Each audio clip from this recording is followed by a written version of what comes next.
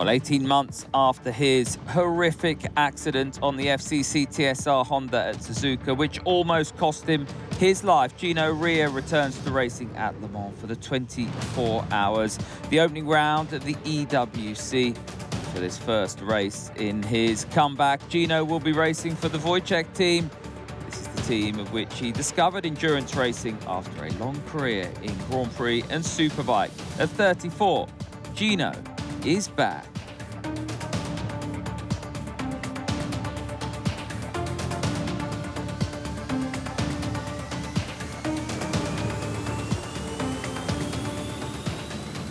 How do you feel? The first time back? Not bad. Feel quite good myself, but just the confidence thing in the bike. Yeah. I don't want to, after the crash the other day, I don't want to crash it again. No. Just want to start out like smoothly. So it's all right. On the last thing, I was green sectors of the last too, yeah. So at least the pace is similar to them. Yeah, good. Well, on the Tuesday test here, we are struggling a little bit with the bike, and Danny and then me, we had a very similar crash. And it's never good to crash, but at the same time, it's good to get the first crash out of the way and try to move on. In August 2022 at the Suzuka circuit, Gino Rea was involved in a very big accident.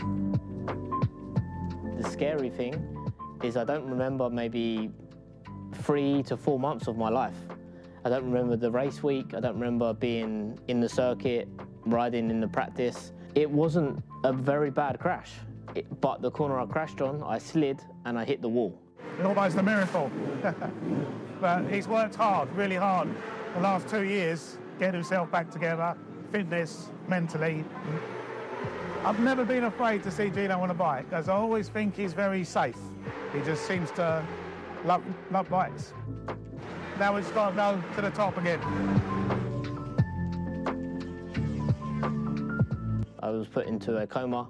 I had some damage to the brain, swelling inside the brain.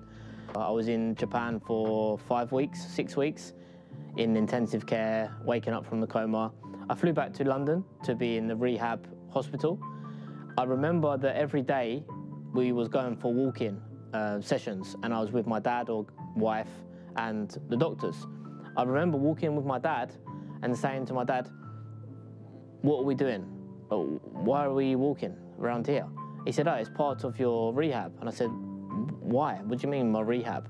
He said, "Yeah, from your crash." And I said, "Dad, I've crashed hundreds of times in my life. Like, what do you mean?"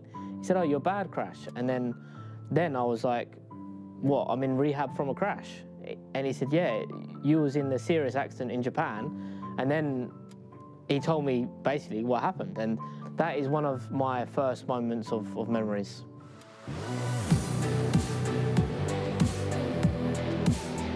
Well, from the hospital bed to getting him back up on his feet again, you could see he wanted to go again. To get to him, started walking again. I could see that he wanted to go again. He wanted to finish what he started. Repair process was very long and very slow. In my opinion, it was slow, but in the doctor's opinions, they said that I'm the first person they've seen, and this is the brain specialist told me this, I'm the first person they've seen that's recovered from that type of injury.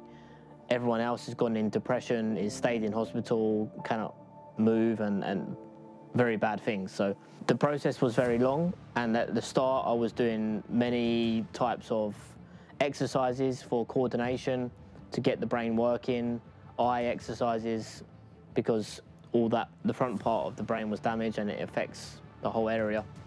But yeah, I was doing games like puzzles, all different types of things, and even general life lessons. It was like being a kid again and learning how to live, learning how to treat people, learning how to act. And sometimes you do something and then 5 minutes after you think, why did I do that? And then you learn from your mistakes. And it's something that happens in your life in general. When you're growing up, you learn from your mistakes. But this time it's like, when I learn from it, when I realize what I did, I'm asking myself, hold on, I knew that 20 years ago. I learned that part of living, that behavior, when I was young. But it's now I'm learning it again. And I'm very fortunate that I've gone through that process, and I'm now maybe 90%, 95% recovered. I don't think I'm 100%, but I'm getting there.